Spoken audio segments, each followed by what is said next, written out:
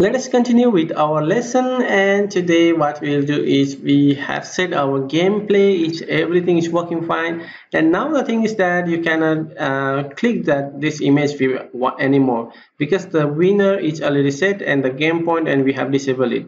So let us add a button over here to enable our gameplay again. So for that what we will do is we need to set one button over here, and when the user clicks the start, then we will start to gameplay.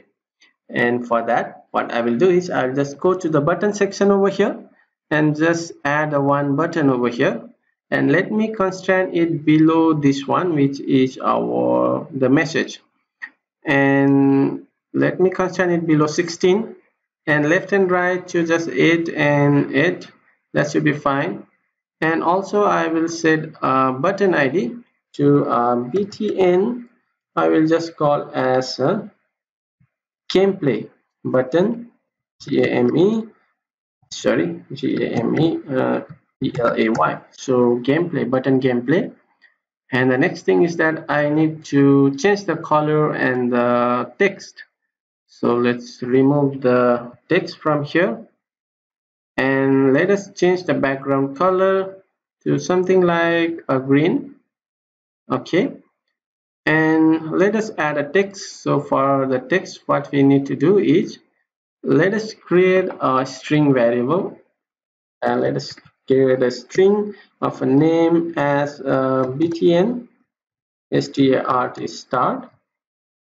start game, and we will say as a start, and also let us create for a stop. So it's string name btn underscore stop stop game. Yeah, and let's say stop it. So I say stop, and let's go and let's add the initial value as a start. So just go to text and select that over here. So where is that one? Okay, btn start game. Just click on OK. So we have start is in black color. We need to change it to white color, and let me also set the width to 200 dp.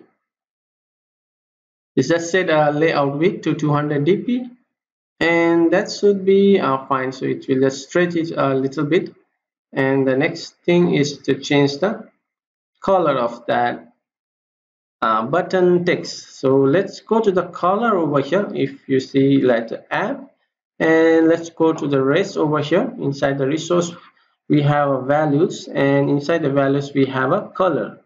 So we can create a new color over here. I'll just say as a color name, let us give as a white, and in the white color for that we can just say as a hash f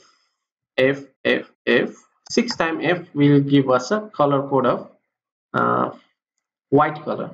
So you can just Google it for the color code. We can say just as you can just refer as I think you can search with the HTML color code, I think, or maybe we can just go and call it now. So I will just go and search for that color code, and let me show you. So I'll say HTML color code, and when we say HTML color code, and I have one. Okay, HTML color code. If I drag and show you over here, you can see when I search for HTML color code, I get the first link HTML color codes, and we have a lot of color over here. You can see, and I just can pick some color from here.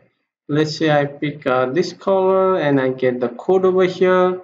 If you go and select this one, you get some color code. Yeah, that should be fine. Or else we can also go to the Google color, and Google color code, and this will give us a, let's go to the first link, the color system material design, and here we will find a lot of colors. Yeah, you can see if you have a lot of color over here, and we can select the color that you want from here. Yeah, that's the color code 2014 material design color plate, and we have a lot of color we can select from here. You can just copy any of the code from here. This I'm just using this one, white color, and black is here, and you can also use other color code. So that's it, and let me close this one. I don't need it. Or okay, I don't need it. Let me close it. So what I will do is I have set a white color, and let's go to our activity, and I will just change the text color.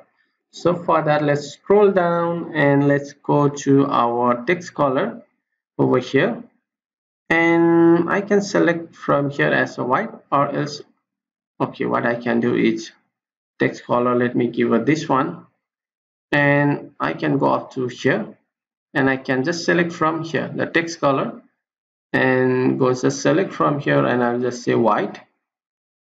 Yeah, we have a white color for now.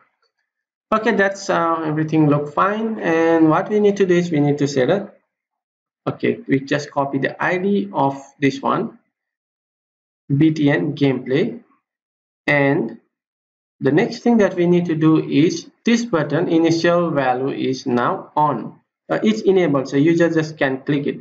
But when we just launch the application, we don't want this button to be clickable, or we don't want the user can click this button. So we need to disable it first. So I'll just go over here, and I'll just say as disable disable the dice image. We need to disable the dice image when we first launch the application. So I'll just say dice image and dot each enable equals to false, false, false. So that will disable it. So now when you actually go and run the application, let's go and run it. Let me open the Illuminator over here, and now when you click on, you cannot click that image anymore. You cannot generate the button and play the game. So when we click on this start button, we need to enable that. So for that, what we will do is we'll go over here and just get the ID of that button, and go to the main activity again. Just paste this one and set the set on click listener. So we'll just set on click listener, and inside this, when we click on that, I will enable this one. So just copy this one again and just place it here, and I will just say as a true. That will enable that button, and I'll just say that comment it as a enable dice image. So that will enable the dice image, and let's go and run the application, and let us test it again.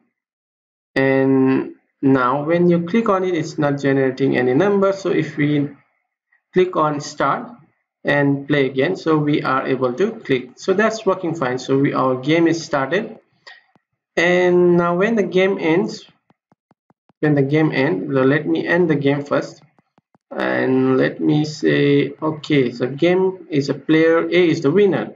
So now again we cannot click it, right? So again we say start, and that should again enable the gameplay.